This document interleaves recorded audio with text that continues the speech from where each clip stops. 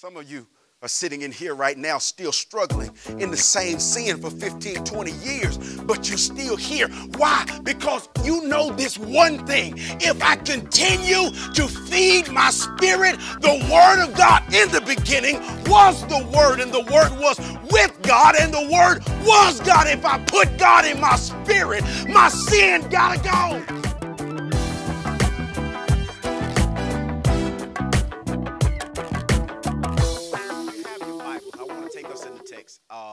Of Luke chapter 2 and verse 7. And I want to take my time today. I'm going to try not to preach. I want to open our eyes to see something that I think sometimes we get into the Christmas spirit and we get into the celebration of the holiday. For those who try to be politically correct, I'm not one of those people. I celebrate Christmas. And it says this in Luke chapter 2 and verse 7. This is where our text will come from for the day. And she brought forth her firstborn son and wrapped him in swaddling clothes and laid him in a manger because there was no room for them in the inn. I'll say this, and I want to start out this way. History has given us great men who were kings. We had David and you had Solomon. You had great men who rose to a place of kingship. But kings, understand this, are men or were men who ruled regions and groups of people. Kings were men who built kingdoms to honor their own legacies. Kings were men who failed due to the limitation of their own human nature. But I want to flip the script because God gave us his son, who is and was the King of kings. So if kings rule regions, if kings built kingdoms to their own legacies, Jesus is the King of kings. And Jesus, the King, he continues to reign and his kingdom will last forever. Jesus is the King who chose 12 ordinary men to establish his kingdom by sharing the great news that all those who believe in the legacy of his name shall inherit this kingdom. Jesus is the King who knew no sin, and he sacrificed his life in exchange to redeem you and I back to our rightful place in his kingdom. For the time that is ours to share, I want to speak from the topic, birth of the King. Three things I want to give you, three things I want to share with you today from our text, and we'll move from here and go to Matthew chapter 2, so you can go ahead and put your finger on that. Luke chapter 2 and verse 7, it says, and she brought forth her firstborn son and wrapped him in swaddling clothes and laid him in a manger because there was no room for them in the inn. Sometimes the meaning of the story doesn't make sense while the story's going on. You have to get to the end to understand what really happened in the story. If you're like me, some of y'all can read and read and read, but I'm the type of person, I have to read, stop, comprehend, go back, read again, and I'm not slow, I learn different. Now, some people in the room, I will not name my wife's name, but some people can read, be down here, remember what they read, and continue reading aloud as they're reading. I don't know how she does that, but she skims through the book and reads everything. Some people just have a comprehension of what's going on, and some people have to see it at the end. Sometimes we pay more attention to the things that mean very little and overlook the obvious things in the story. Who would have thought that God would have allowed himself to, he would have opened the door that the one who would redeem us all would come as a baby? Who would have thought like that except God? Many were looking for Christ to come on a horse and come with an army behind him. Many were looking for him to come in shining robes and draped as a warrior. But Christ came as an unsuspecting little baby. And I want to share this story, and I know we all know the story, but I want to show you some things in the text. Not only did God present him as a baby, but he put him in one of the lowliest situations We pay attention a lot of times to location. We pay attention to status. We pay attention to resources. But I want to show you what you miss or what we could see if we look at these things just a little deeper. I question these things. When I look at location, I say, was the stable the only option? Understand this, that Mary comes from the Davidic line. Understand that Joseph comes from a kingly line as well. So, needless to say, they could have stayed with somebody. They went to the town of their birth, and if you're from out of town and you go back home, don't you always have a place to stay? So I question, how could Mary and Joseph go back to the place that they belong and there be no place for them to lay their head? But I have to continue further, because when I look at it, I have to ask, were Mary and Joseph poor?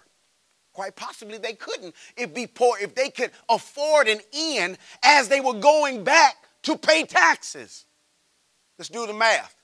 There's money involved at some point. Maybe not a lot, maybe not a little, but enough that they can go back, travel, pay taxes, and look for a place to stay while they're there.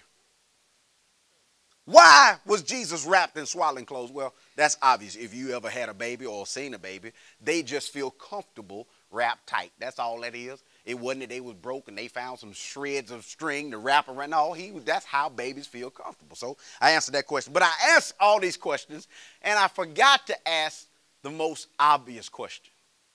What was God's purpose for presenting his son to the world in this manner? And she brought forth her firstborn son and wrapped him in swaddling clothes and laid him in a manger. And I have to pause right there, because that says it all. They laid him in a manger. A manger is a mechanism used for feeding animals. Now, I'm not calling you and I an animal, but I will say this. In our sin nature, we are animal-like. And isn't it ironic that God would present his son, the Savior, the deliverer of the world, and instead of placing him with family and friends, because when we look at it, there was no room for families. There was no room in the inn. There was room in a lowly little manger. And what we have is our first point, which is a symbolic presentation. A symbolic presentation that God sent his son not to be a king in the way that people see king, but to take the world by feeding them himself. Later on, we come to know Jesus as the bread of life. He says to his disciples in the upper room, "This is my body, which will be broken for you." And it wasn't in the upper room. It wasn't in those moments where he tried to be deep. It had always been.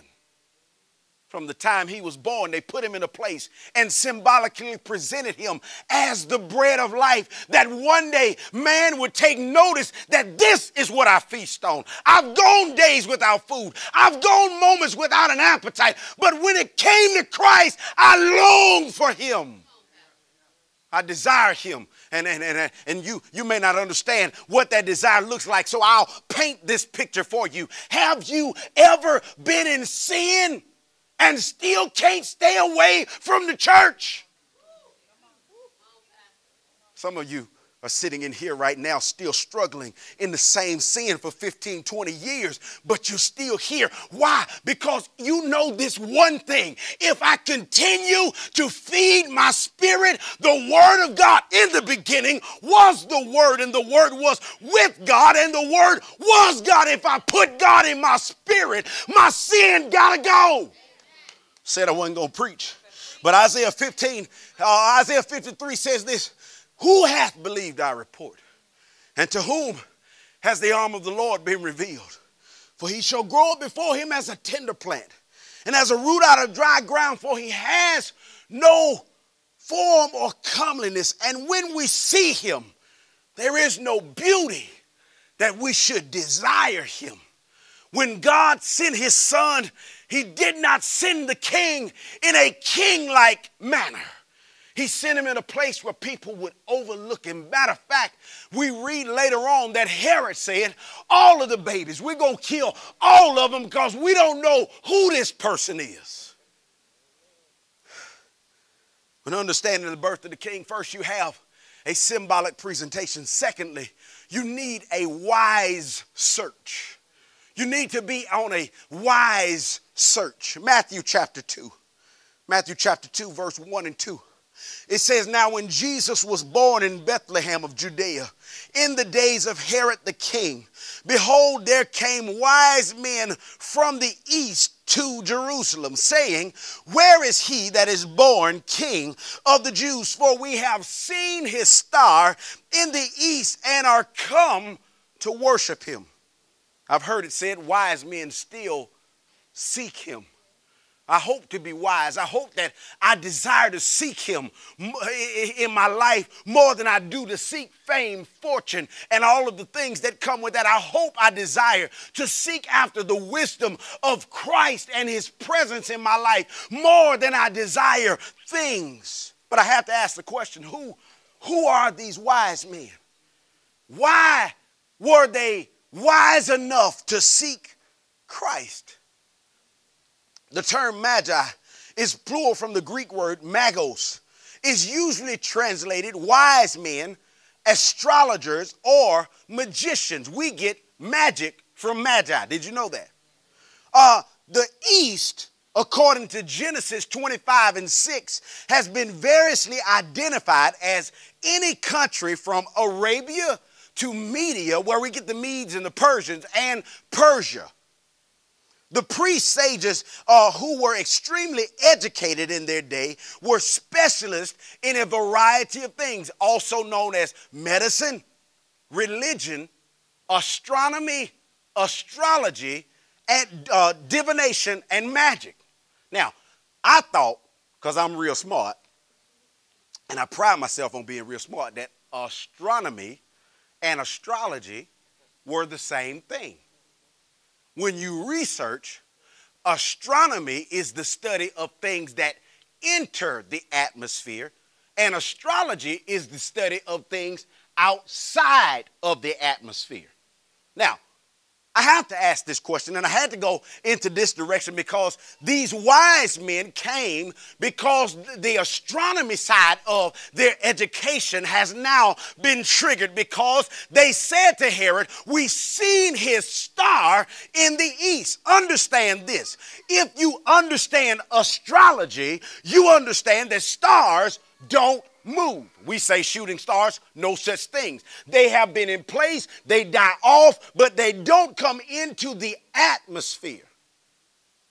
Astronomy studies things that enter into the atmosphere. When we see what we call a shooting star, it is actually debris from outer space entering into our atmosphere and burning off. You ain't crazy. You've seen them before, right? In Matthew, these wise men were in anticipation of the fulfillment of the best known prophecy in Scripture. Matthew chapter 1, verse 23 says, behold, the virgin shall be with child and bear a son, and shall call his name Emmanuel, which is translated God with us. Matthew references or cites this scripture based on the prophecy given 700 years before by Isaiah. Isaiah 7:4, therefore the Lord himself will give you a sign. Behold, the virgin shall conceive and bear a son, and shall call his name Emmanuel.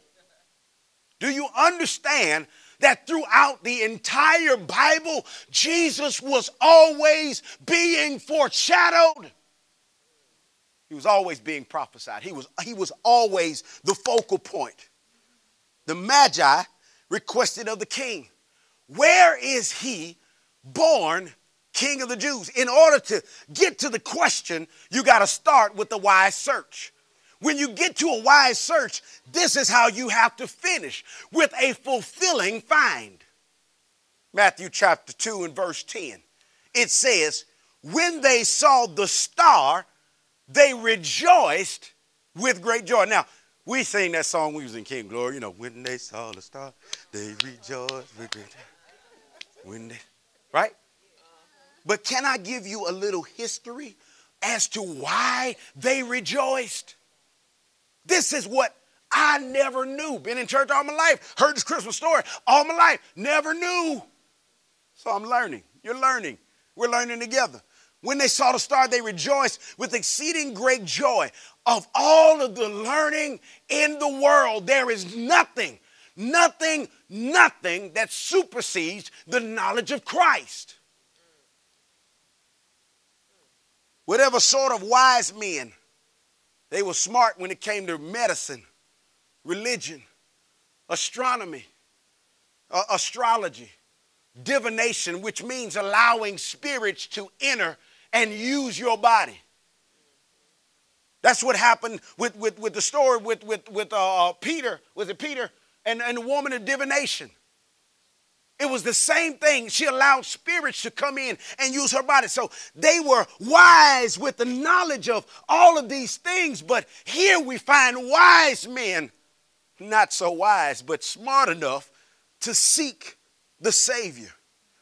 These are the things that we are now sure of. First of all, we're sure that these wise men were not Jews. They were Gentiles. We're sure that they came from afar off. These Gentiles did not belong to the commonwealth of Israel.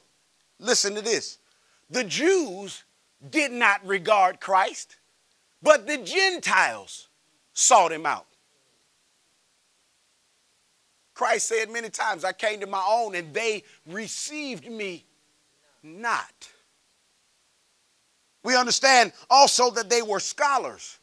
This right here, last point, just blew my mind.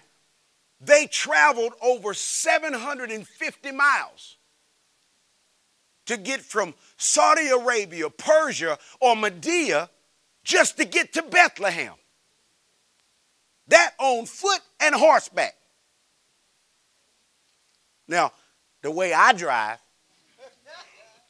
I ain't going to say nothing that's going to incriminate me, but the way I have driven in the past, because there's some police officers in the room, in the past, long time ago, I have gotten, let's just say I've gotten from Atlanta to New Orleans in 5.5, 6 hours. That's not a 5.5, 6 hour drive, but, you know, it can be done, but that's due to modern convention. You have to understand that they were Arabian, more than likely they were on horseback. So they were moving at 30, 35 miles an hour at the most, and the horses are going to get tired, so they're going to have to walk. What caused them to inquire about a newborn king? I had to ask this question because it leads me understanding this. They were smart, they were educated when it came to medicine, religion, astronomy, astrology, divination, and magic, but they were smart enough to know that they did not know it all. So they questioned. And here it is. Now there's an ancient tradition that says that Balaam, the notorious prophet from Mesopotamia, was an early member or founding member of the Magi. Balaam came, you remember Balaam, the one that the donkey spoke to? Balaam was the one who 1,400 years before, God used him to prophesy about Christ. So the Gentile Magi knew about the coming Savior because God spoke to them through their founder. I just made that make a little sense. There's more to it than that, but I just want to clarify. And now I'll verify it.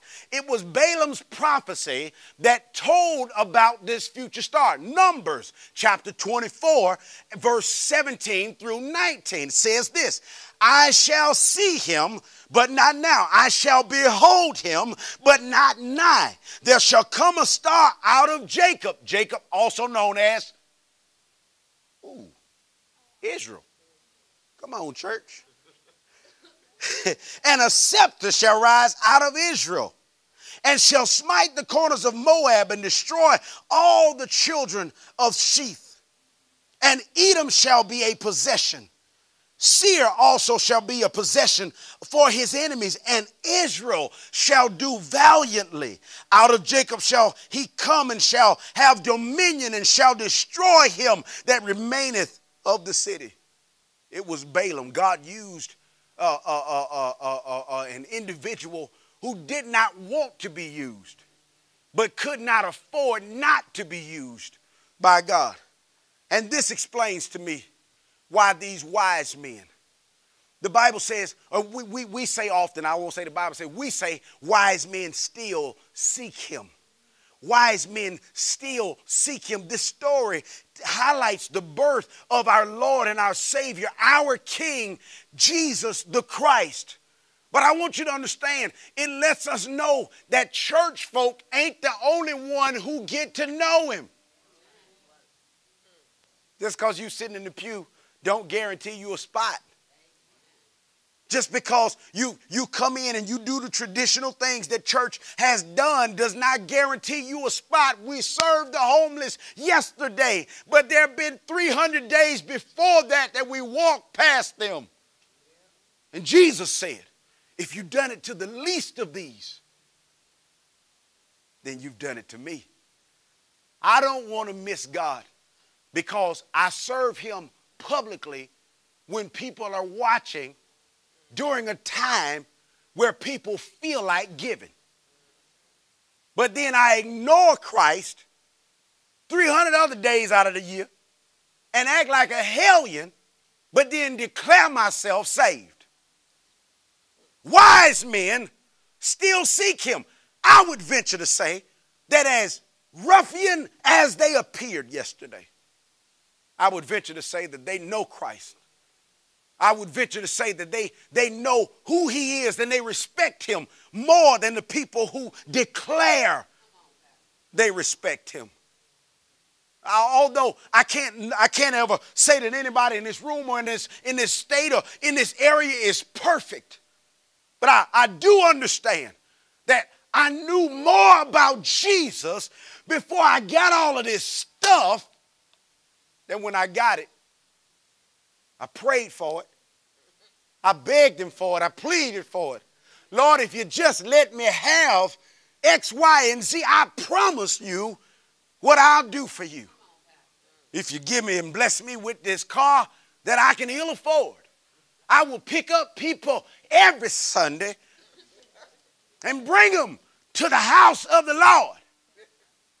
And as soon as God opens the door and your credit becomes good enough, or you swindle somebody into co-signing and you get what you prayed to God for, you treat folk like they got a disease and you won't let them get in your car.